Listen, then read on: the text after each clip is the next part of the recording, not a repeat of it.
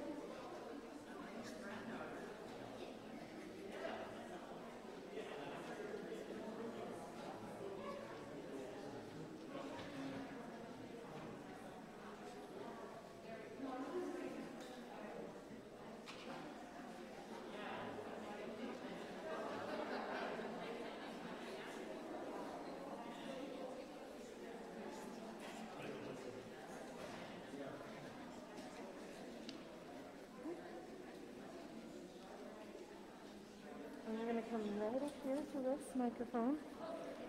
And the same thing I highlighted in your bulletin is going to be right here. Okay?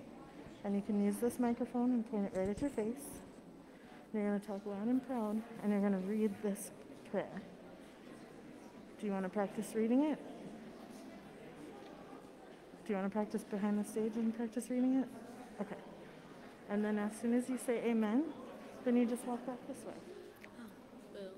All right.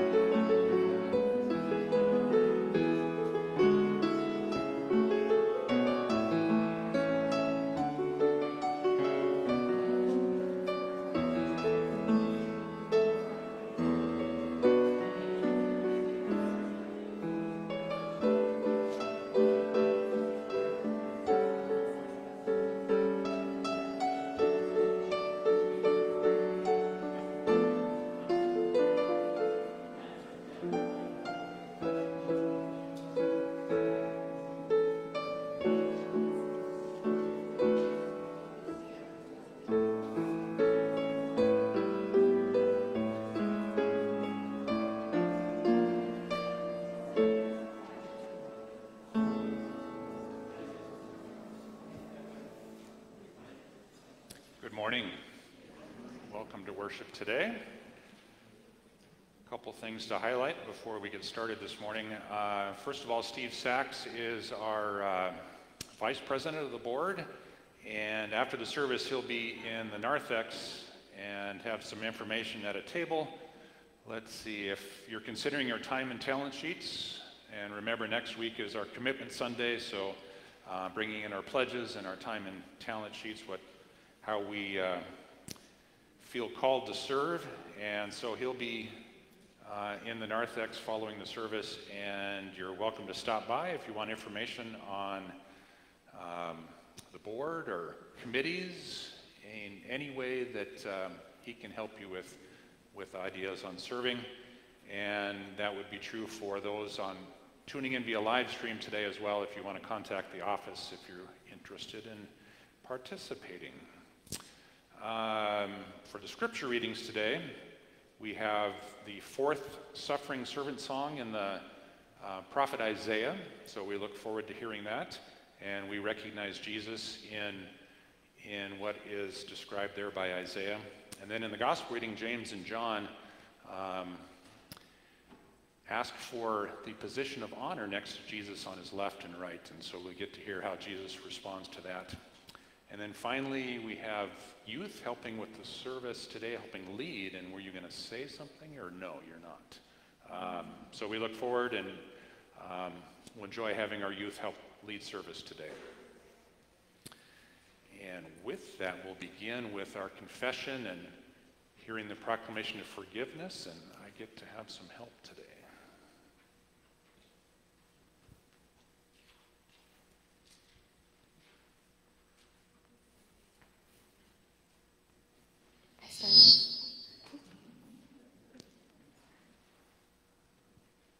Let us confess our sins. What is it? Oh, Please stand.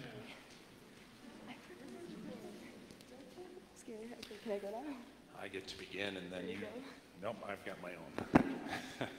You're good. You're good, Bergen. This is Bergen, by the way. She's loving this opportunity. Blessed be the Holy Trinity, one God, whose word is life, whose presence is sure, and whose love is endless. Amen. Let us confess our sins to the one who welcomes us with an open heart. God, our comforter, like lost sheep, we have gone astray. We gaze upon abundance and see scarcity. We turn our faces away from injustice and oppression. We exploit the earth with our apathy and greed. Free us from our sin, gracious God. Listen when we call out to you for help. Lead us by your love to love our neighbors as ourselves. Amen. All have sinned and fall short of the glory of God. By the gift of grace in Christ Jesus, God makes you righteous. Receive with glad hearts the forgiveness of all your sins. Amen. You may be seated. Good job, Bergen.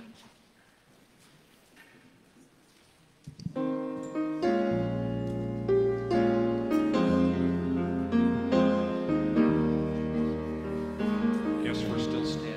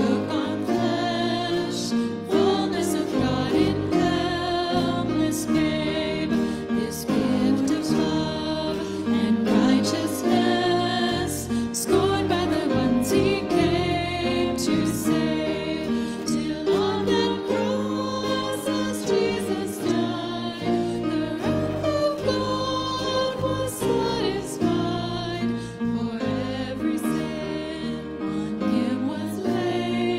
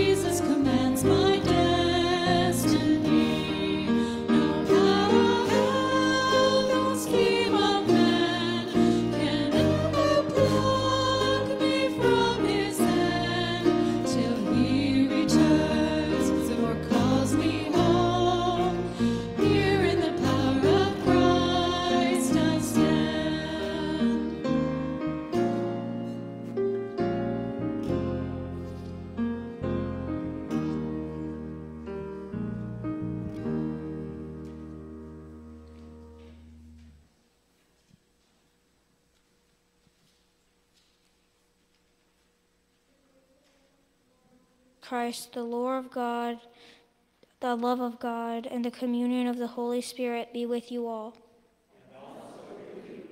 Please be seated.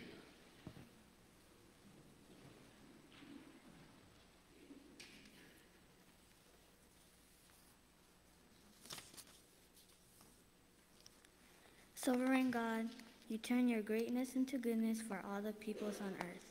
Shape us into willing servants of your kingdom, and make us desire always and only your will. Through Jesus Christ, our Savior and Lord.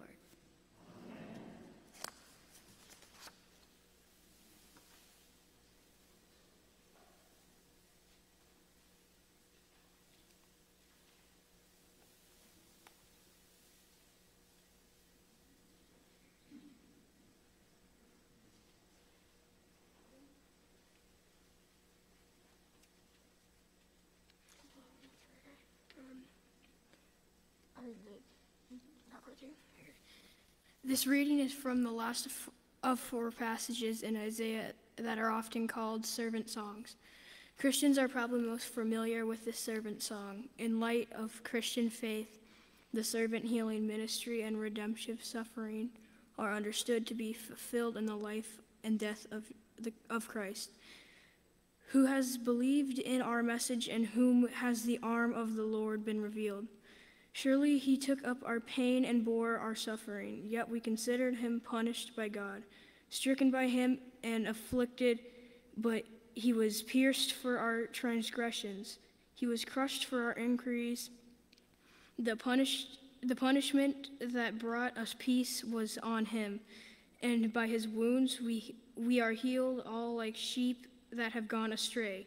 Each of us have turned to our own way, and the Lord has laid on him the iniquity of us all.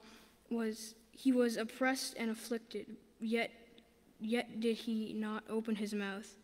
He was led like a lamb to the slaughter, and as a sheep before its shears is silent, so he did not open his mouth. By oppression and judgment he was taken away, yet who of his generation protested?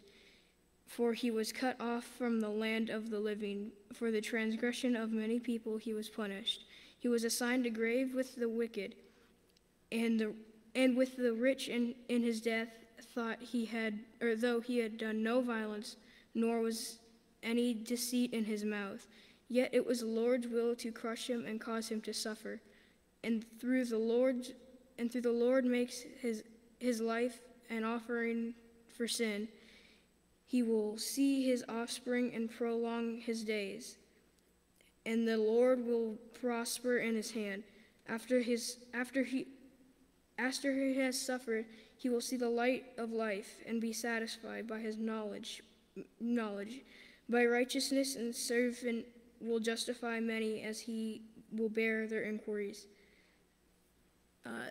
Therefore I will give him a portion among the great, and he will divide his spoils with the strong, because he poured out his life unto death, and was numbered with the transgressions, for he bore with the many of sins, and made ingression for the transgressors.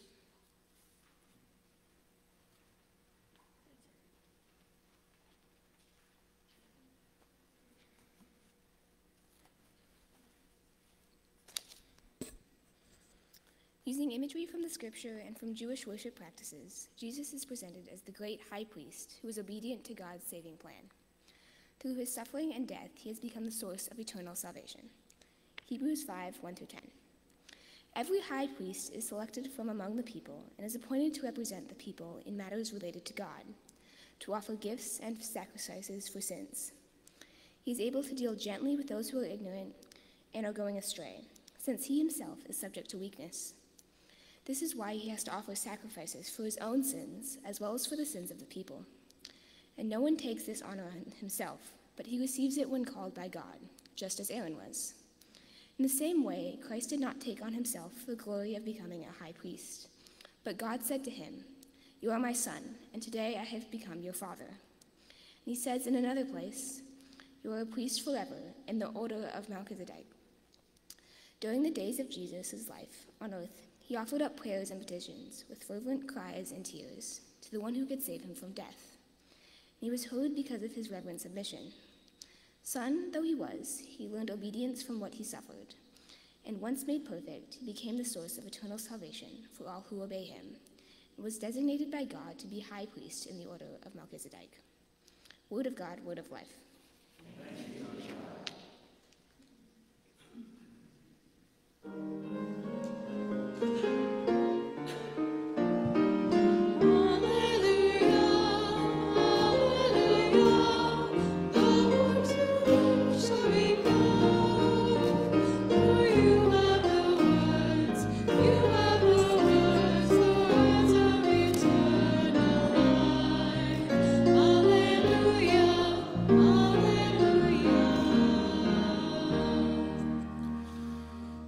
Our gospel today is from the 10th chapter of Mark, beginning at verse 32.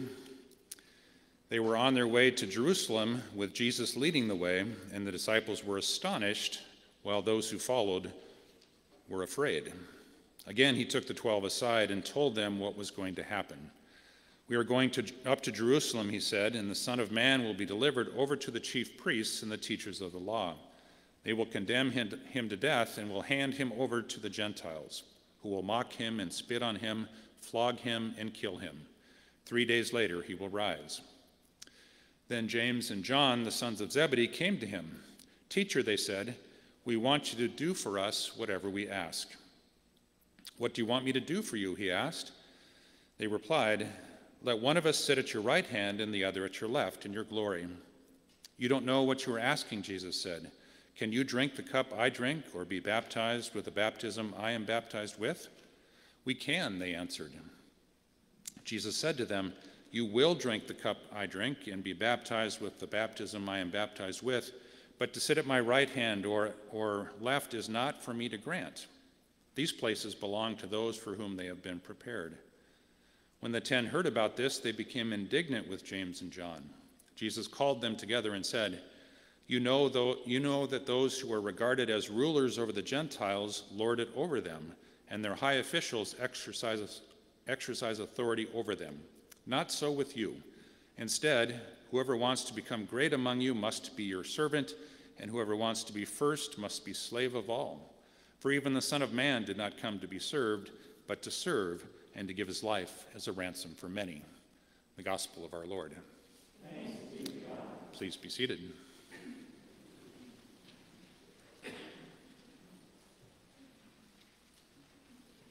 Good morning. Since this is Youth Sunday, I'd like all the youth to come on up. Young and old, anybody, just come on up. I hope I brought enough treats. Ooh, good morning.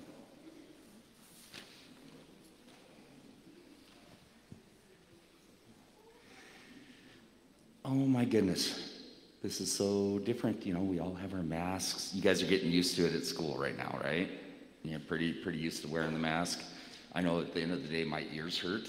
You guys' ears hurt from wearing it all day? Yeah.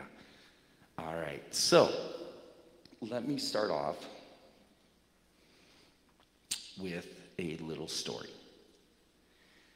My daughter, Julia, who is 19, and she's currently at the Oregon State University. Ooh, I almost messed that one up.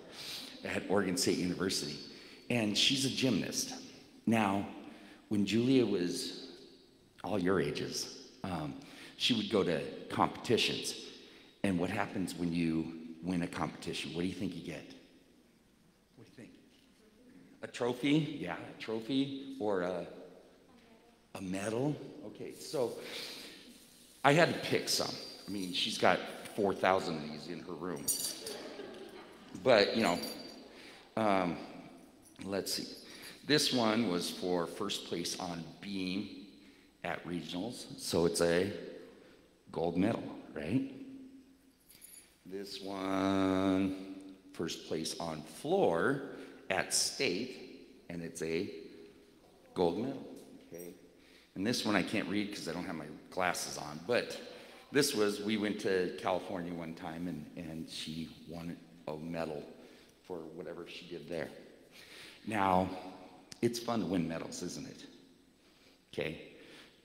Do you think she won those medals just because she showed up? No, she had to work hard. She had to sacrifice time with friends, right? And she had to suffer some injuries. Well, today's story is about James and John. Did I get that right? James and John.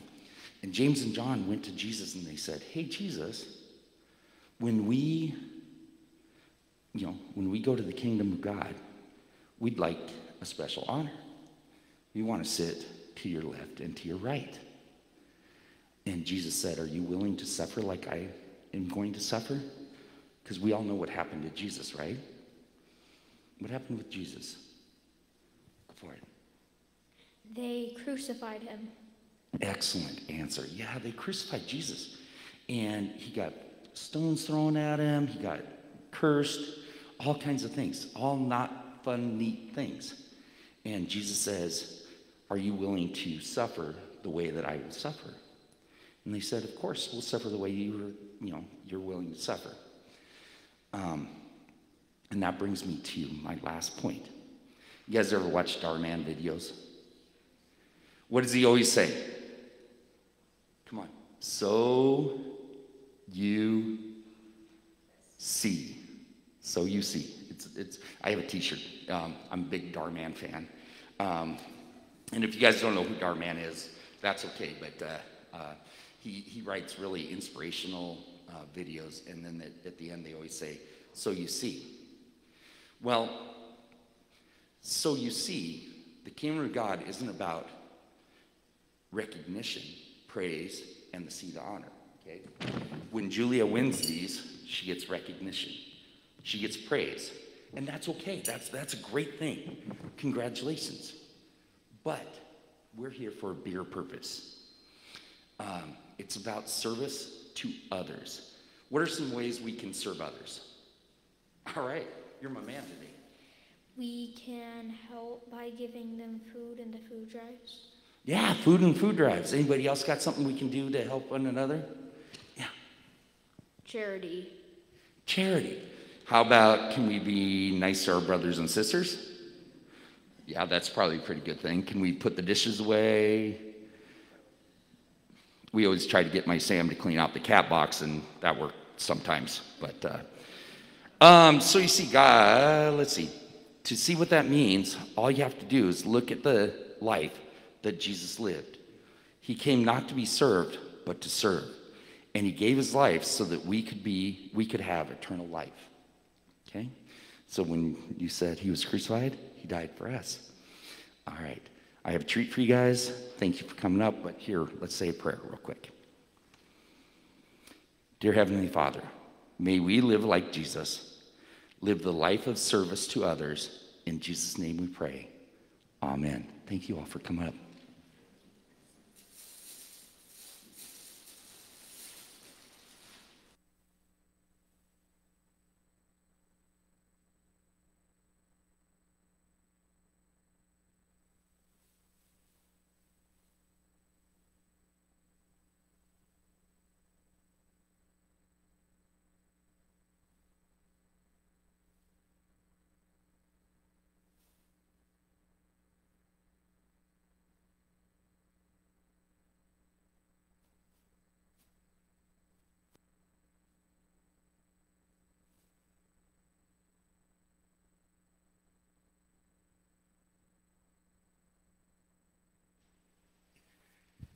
Thank you, Greg.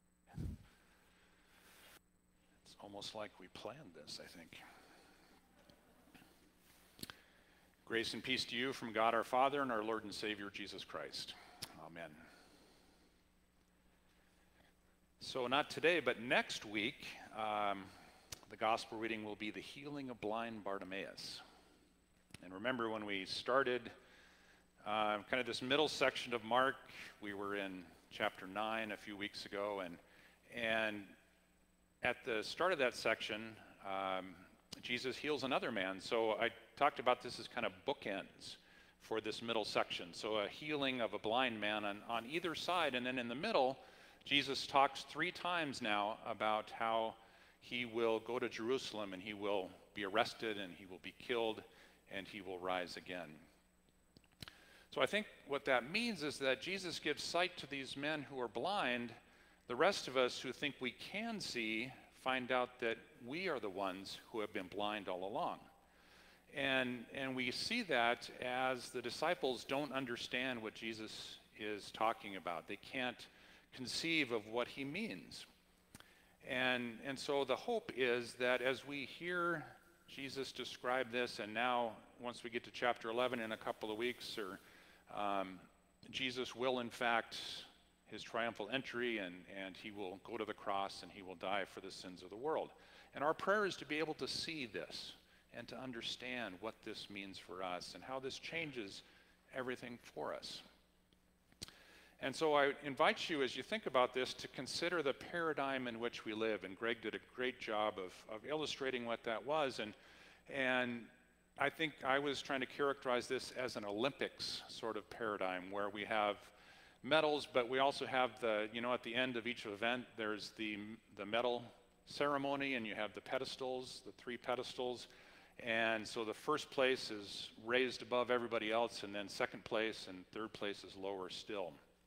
And I think we do this, we put people on pedestals who we decide is deserving in our eyes, and we do this in all aspects of our world, and it's just the way we operate. Now, sometimes we don't like that, and we kind of mumble and we grumble about that sometimes, and I heard described this past week about a decision, well, it came down from the top. And so maybe we grind our teeth a little bit because we don't want somebody else telling us what to do. And then at the same time, we're jealous a little bit. We wish that we had that position. We wish we had that status for ourselves. So who's deserving? What's fair? And we spend a lot of time worrying about this with regard to others and for ourselves. So the kingdoms of the world, if you will, that operate this way, we have a view of status and position and power. We decide who is deserving and who we place as lords over us. And Jesus describes this. He says, you know that among the Gentiles, those whom they recognize as the rulers lord it over them, and their great ones are tyrants over them. And I'm not sure why Jesus left out why he singles out the Gentiles and didn't include the Jews in this, but Jewish society, I think, was very much this hierarchy as well, from the King Herod to the religious leaders who later on Jesus will criticize them. He says, you like to walk around in flowing robes and be greeted with respect in the marketplaces and have the most important seats in the synagogues and the places of honor at banquets. And we heard this past week, some of us, that this is the wrong kind of power, according to the way Jesus sees things. This is power over rather than the power to serve. And so this power over invariably leads to devouring widows' houses, Jesus said, and for show, making lengthy prayers. So James and John are operating under this old paradigm, as are we. In an Olympics pedestal world, we raise up those who we see as deserving of honor, and we place on pedestals Fortune 500 companies, the Jeff Bezos of the world, the top seeds in the tournament, the top finishers in a competition, and the big and successful churches, which for us, that's synonymous. Big and successful are the same thing. But the whole context of our gospel reading suggests that Jesus is about to usher in a new paradigm. And this new paradigm will give us a new way to live. From the third prediction of his death and resurrection to the exhortation that his disciples live with a different value system and a different definition of success. Jesus says, but it is not so among you. But whoever wishes to become great among you must be your servant, and whoever wishes to be first among you must be slave of all. To want to serve rather than be served, to lay down our life and to love our neighbor. Take up your cross and follow me, Jesus says.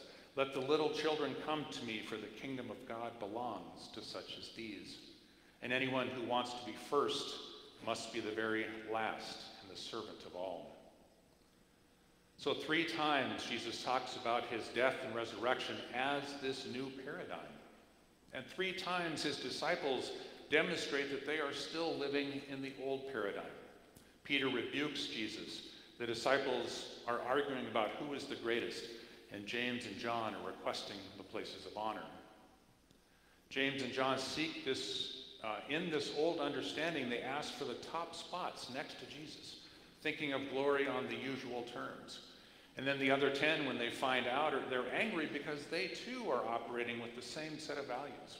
Maybe they're mad because James and John thought of it first, and they wish they had been the ones to ask. And maybe they're upset because now the only spots left are the 2nd and 3rd places on the pedestal. But Jesus will go on to demonstrate what this new paradigm of glory looks like, as he will shortly give his life as a ransom for many. Soon he will die on the cross for the sake of the world, and for the sake of all those who live under this old paradigm of value and of deserving. A ransom that Jesus talks about, that was the price paid to free a slave. And so Jesus, through his death and resurrection, is freeing the world from slavery and from bondage to sin and death, and inviting all to believe in and to begin to live in this new paradigm that he establishes. Jesus' death and resurrection redeems us, purchases our freedom, and we are no longer enslaved to the old paradigm of power over. We have a new life and a new way of living it, the power to serve. Still thinking in the old way, James and John ask, "Grant us to sit one at your right hand and the other at your left in your glory." But Jesus said to them, "To sit at my right or at my left is not mine to grant, but it is for those to whom it has been prepared." Their concept of glory is according to our usual way. They see pedestals and they want the top spot.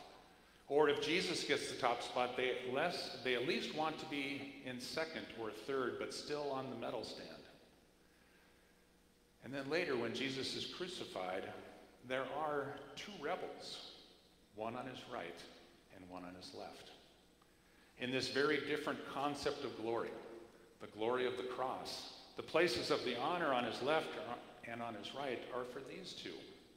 It is for them that it has been prepared. And indeed, this is a new paradigm. Can you think of anyone more undeserving than these 2? But they represent us. They are us. They are all of us who still live in the old paradigm and who have all fallen short of the glory of God.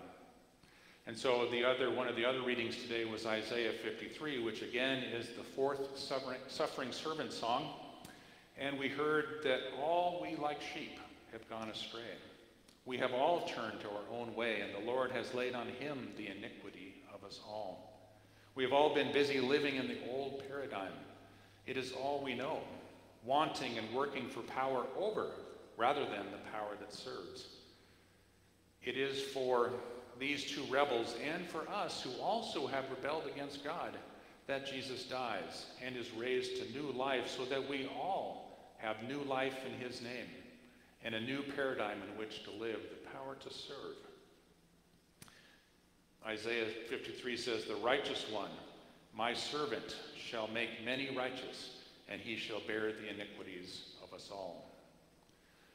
So again, remember next week is the healing of blind Bartimaeus. Remember those bookends for this middle section. It is through Jesus' death and resurrection that we have been given new life and a new way to live. And our prayer is that we are able to see this and to begin to live this way.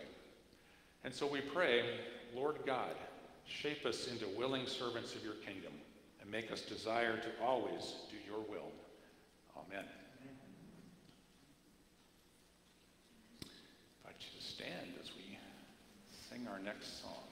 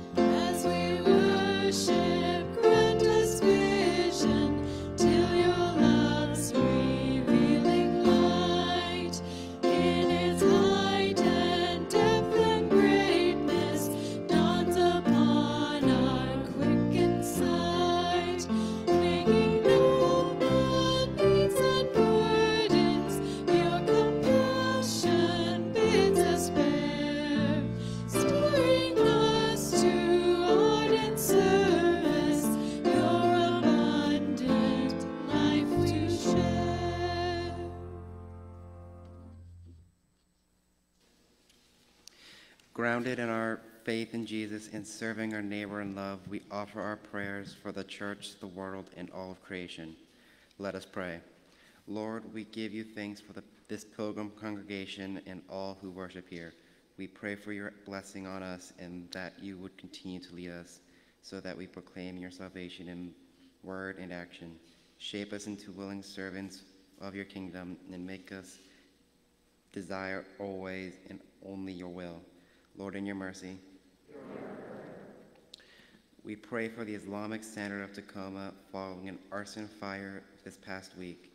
We are thankful that no one was injured. We pray for the person who started the fire and for all those inspired to violence towards others, that you would change their hearts and minds. Turns all our hearts to you, Lord, and shows us your way of peace. Lord, in your mercy. We pray for the Little Pilgrim Preschool and their ministry to the families to our community. Bless Jenny, Aaron, Amy, and as they teach. Bless the children in their classes. Bless the preschool board who helps to support this important ministry. Lord, in your mercy. As one who came not to be served, but to serve, we turn to you in prayer for all who work towards peace. We pray for the leaders of nations who lead with a servant's heart, bring justice for all who suffer violence, persecution, discrimination, hunger, poverty, and homelessness, and create places for refuge for all people. Lord, in your mercy. Lord God, as our world continues to struggle with the COVID-19 pandemic, we pray that your spirit of peace, comforts, and healing would come among us. Help us to turn the tide and bring the number of new cases down and prevent further illness and death. Lord, in your mercy. God of mercy, we praise you for all who do the work of healing in mind and body and spirit. Surround and comfort all who struggle with depression, anxiety, cancer, diabetes, dementia, and any illness. We pray especially for Judy Bedard and her family, who they continue to grieve the death of her cousin Sylvia, and we join them in thanksgiving for the good report that their niece Stephanie is cancer-free. We also pray for the strength and support and healing for Julie, Gary, and Doug Wisness, and healing for Robin Rideout falling back surgery. Shine your grace on all who are in darkness and pain, suffering and despair. Lord, in your mercy. We lift our prayers up to you, O God, trusting in abiding grace. Amen.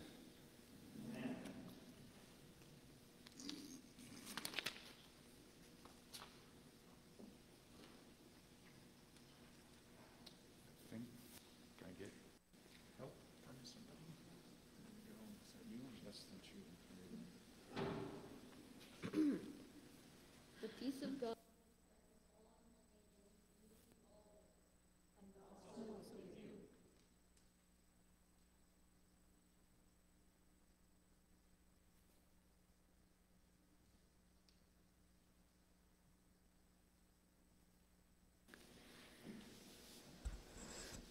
The Lord be with you.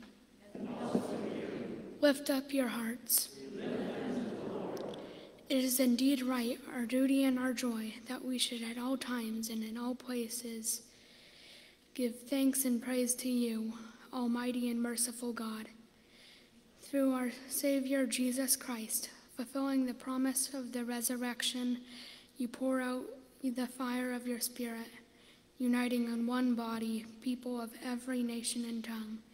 And so, with the church on earth and the hosts of heaven, we praise your name.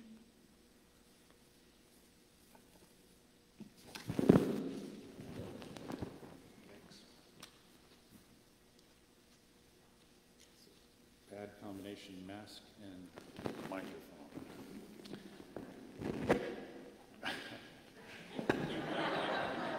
Some of you with ponytails, I know how this feels.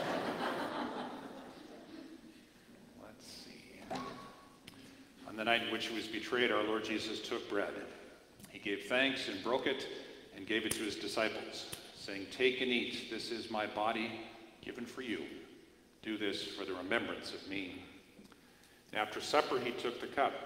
He gave thanks and he gave it for all to drink, saying, "This cup is the new covenant in my blood, shed for you and for all people for the forgiveness of sin. Do this for the remembrance of me." Join me as we pray together. Our Father in heaven, hallowed be your name.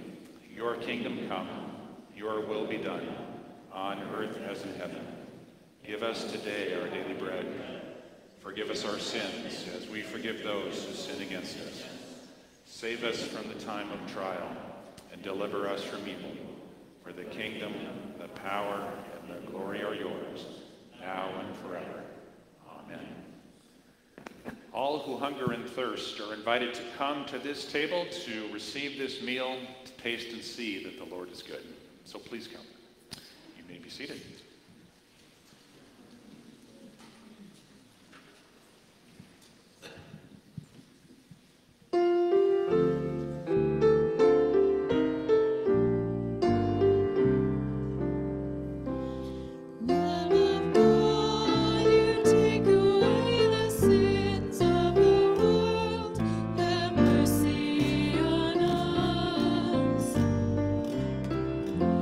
Lamb of God,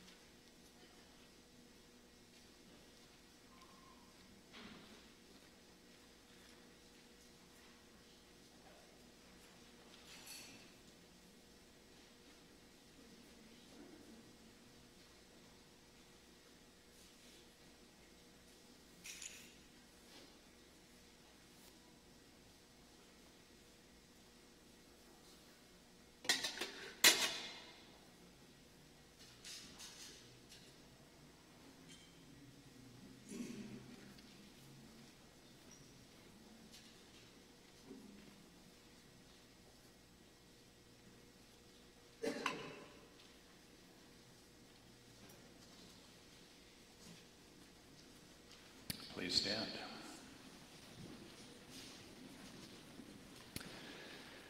The body and blood of our Lord Jesus Christ strengthen you and keep you in his grace.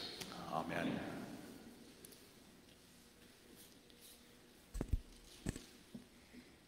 Lord of life, in the gift of your body and blood, you turn the crumbs of our faith into a feast of salvation.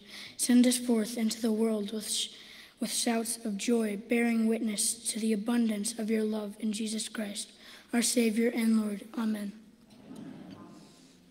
God, you are sent out to bring the word of hope to a suffering world. The Holy Trinity, one God, go with you and bless you now and forever. Amen.